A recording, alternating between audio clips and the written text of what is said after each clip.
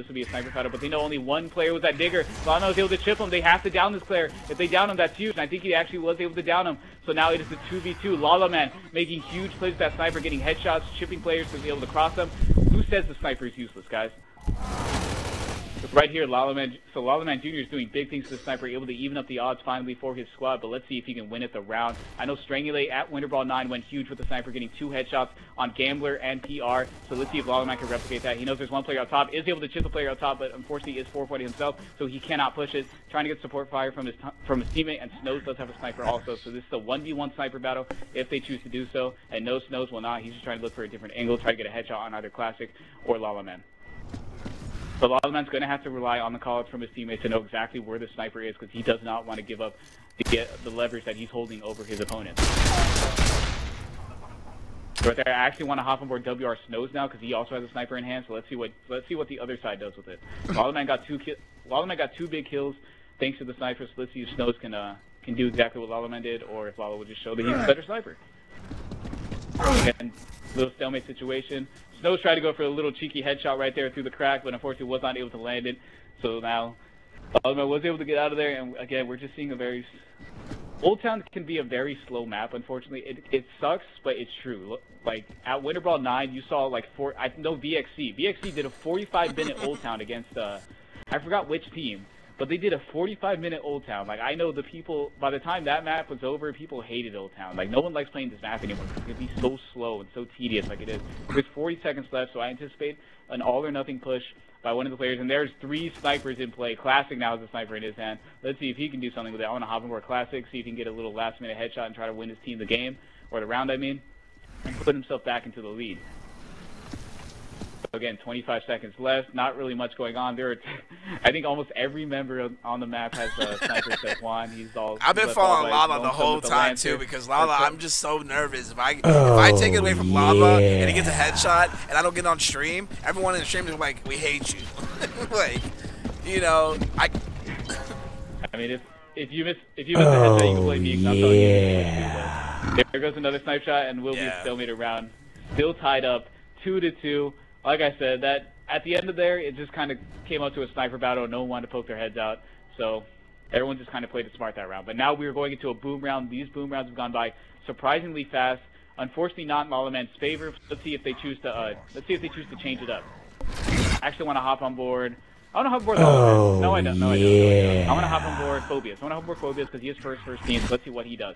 We're seeing a 3-1 from both squads. Phobius is 4-pointed. There's one player that automatically pushes in there. He's going to be able to grab the boom shot. Now his boom shot is 4-point out of his mind, but he was able to down a player at top cubby. One boom shot out, was not able to connect with it. Classic able to jump on with that ink, but Kivo responding with a kill of his own with that boom shot. Gotta go. 3v3, but there's still one boom shot left in play for the Locust team. So now I want to hop on board That's Kivo. all boom. That one last boom shot. He just shoot it. Was not able to connect with the kill.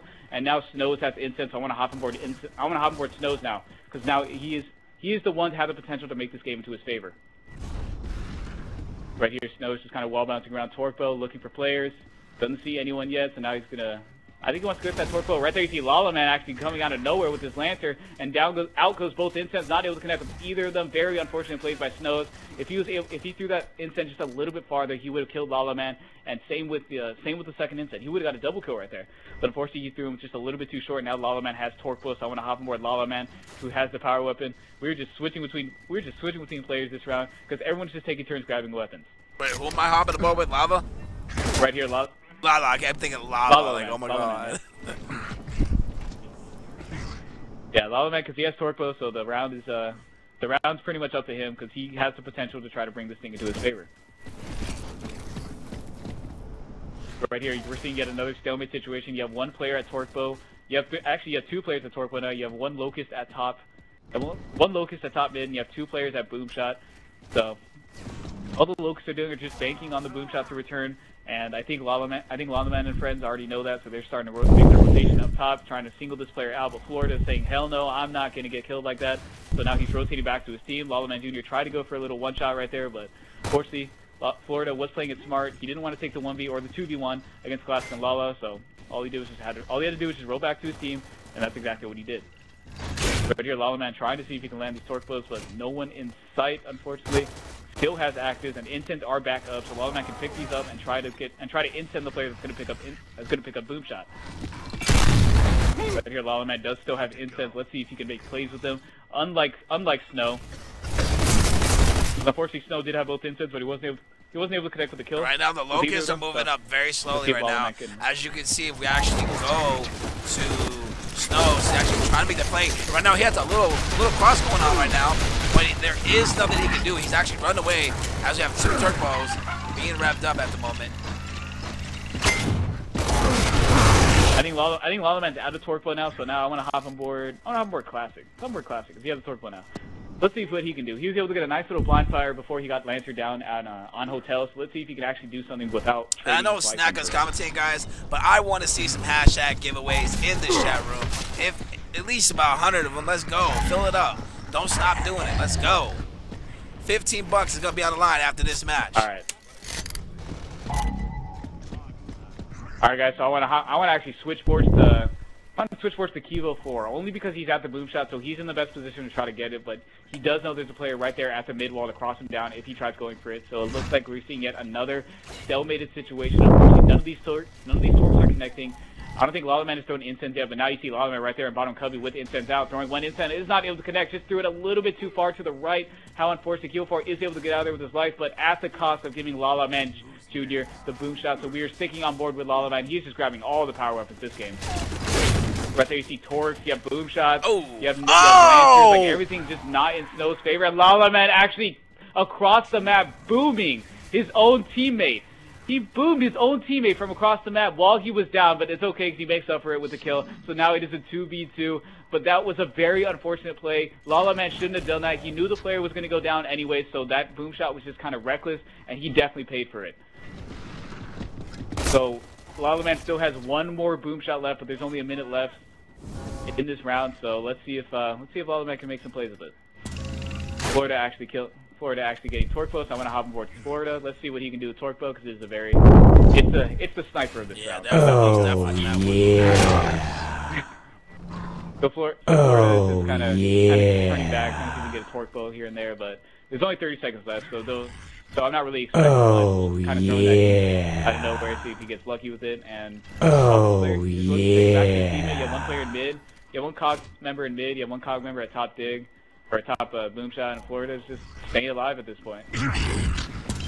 But Lalaman and them did actually do something right. They were able to change up their strat so they didn't lose boom round like in 30 seconds like they have been. And right there you saw Lalaman just get completely obliterated by Florida. But it doesn't matter because Povius was able to stay alive, and he will be at yet another stalemated round. So it is still 2-2. I honestly, guys, this is why tournaments do last long, because of these stalemates. We don't like stalemates. Again, you guys heard it. The team I'm sponsored, VXC, 45 minutes on the Old Town. No one likes Old Town, so they're trying to add new maps to actually get the flavor in. Honestly, the 7-round rule should be applied. I actually didn't really enforce it. Normally, when I do or do not enforce the rule, I do not actually just split enforce. I'm not enforcing the 7-round rule. It's a free entry tournament, but on buy-in events, it will say on top for the 7-round rule, it will be enforced. So I do apologize if it's inconvenience to you, but come on, guys, it's Old Town. We all know what's going on. Exactly, and right there, that was a very questionable play. I'm going to hop on board with Snows because he does have snipers, so let's see if he can make some plays with it. But that was a very questionable play by Juan. I don't know why he just straight up went and picked up nades with no smoke, with no cover, with nothing. Like, he just pretty much said, hey, kill me, and that's pretty much what happened. Snows tried to get that headshot on Lala while he was picking up Digger, but unfortunately was not able to connect. So it is still a 3v4 situation in favor of Team DNR. But yeah, Juan shouldn't have done that. He just put his team in a very bad position by doing that. I know he probably thought no one was there, but you know, it's still a very questionable play to pick up anything, you know, without confirmation that no one's there, that you'll get picked up or something. Right here, you see Snows just rotating with Kivo 4 at bottom mid, and again we're just seeing, or Florida, my fault, Florida, and we're just seeing yet another stalemate around. Like, none of these teams want to push. I think Lalaman has Digger. Yeah, Lalaman has Digger, so it's up to him to lead the push. He can easily force one of these players out of position along with one of his teammates and then just cross him down, or, you know, try to get a one-shot or something. I think he's trying to direct his teammate to know exactly where he wants him to go, shooting that little cover right there, and then he's going to get ready for a push. So again, not really much going on. You have two Locust members at bottom mid, and you have one at bottom pistol. Lalaman still Digger in hand. He is with Charles Broccoli, so they could attempt to make the push. If Lalaman shoots the Digger at bottom snub, then they can make that push. They force him out of position. He can't cross him down anymore.